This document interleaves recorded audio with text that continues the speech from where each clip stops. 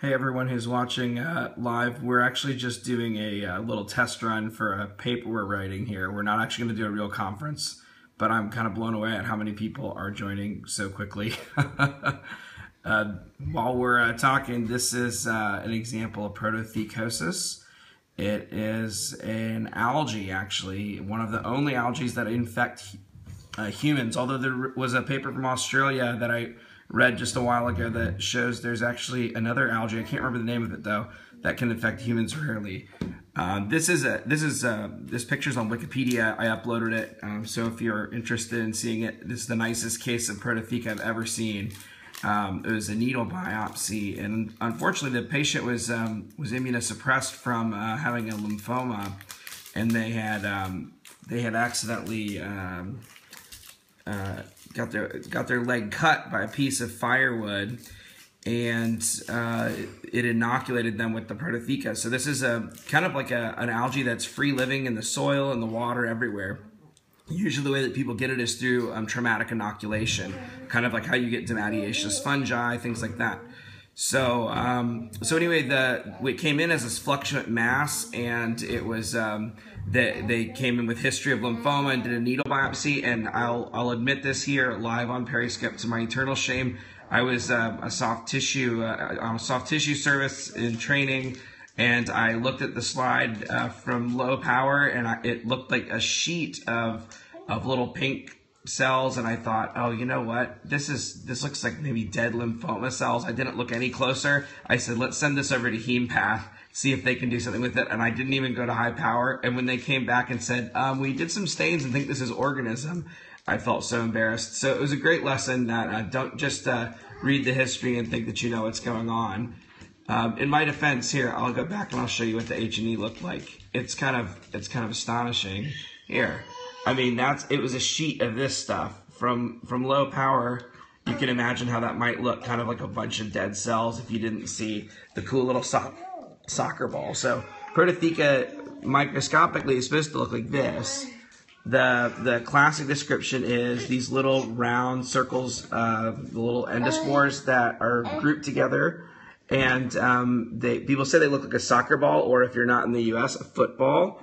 I think that they look more like flowers or daisies or something like that. And then you also get these cystic structures that look like little bubbles. So I say flowers and bubbles, and that's because I have these little girls here that are my daughters, and I've got a third little girl in the other room somewhere watching TV. We're getting ready for school as we speak. So since I'm a daddy of 3 girls, I think I see flowers and bubbles instead of soccer balls or footballs.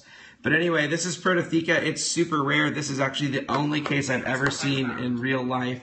It's not a common thing, but this one was a really robust example. Usually you just use, oh sorry, someone said I should use landscape mode. Does that work? I hope so. I'm still learning Periscope as we go here.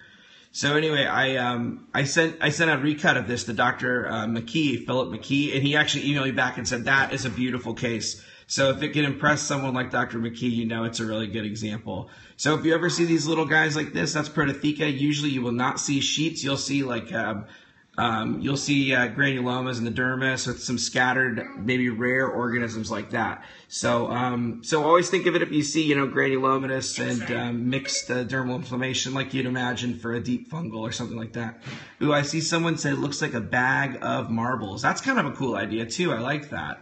That's what I love when we talk about visual analogies in pathology. There are lots of analogies, like people say chicken wire vessels for myxoid liposarc. Well, I don't really like that analogy. I don't think it looks anything like chicken wire, but you got to use, I think it looks more like little tiny branching vessels, or maybe like chicken feet or something like that. So I think that you can use whatever visual analogy works best for you, right? That's the whole point, is we have to use the visual term that clues us in and makes us think of the diagnosis. So anyway, we did a little impromptu session on prototheca, and this was way easier than I thought. I assumed I'd have to advertise and did not know that like 30 people would join to look at some algae early in the morning. So anyway, you guys have a great day, and hope you enjoyed. Thanks a bunch. Oh, I've got to share on Twitter. Yes, okay.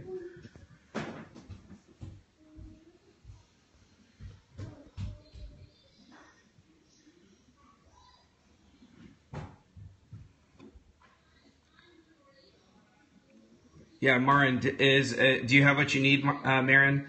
Is it shared on Twitter? Did it automatically go through? I didn't tell it to.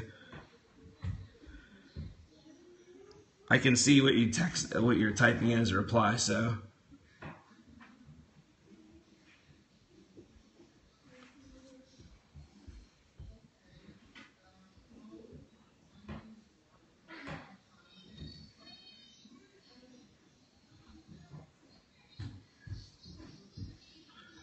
Oh, it's the pathologia. Don't worry. It's this was actually impromptu. I was actually just doing this so that I could get a screenshot for a paper that I'm writing, and like 30 people joined. We just talked about protothecosis. Yeah, it's ending. It's ending. Sorry, I was just doing this just just as a little test run thing. I didn't realize that so many people would join so quickly. But anyway, this is protothecosis. It's a pretty nice case. This is on Wikipedia if you want to see it. If you just go to Wikipedia and look up protothecosis, you can find these pics. It was an amazing case I had, and I wanted to upload pictures to share with the world. So see the little soccer balls or footballs, whichever you like, depending on whether you're from the U.S. or abroad. Or like I was saying earlier, I think they look like little daisies. Did you find to share on Twitter? Sorry, no, Marin, I didn't figure out how to do it to share on Twitter. I don't know why. I thought it automatically did. You can tweet the link. Okay, cool. I'll do that. All right. Well, guys, have a great day. Thanks very much for joining.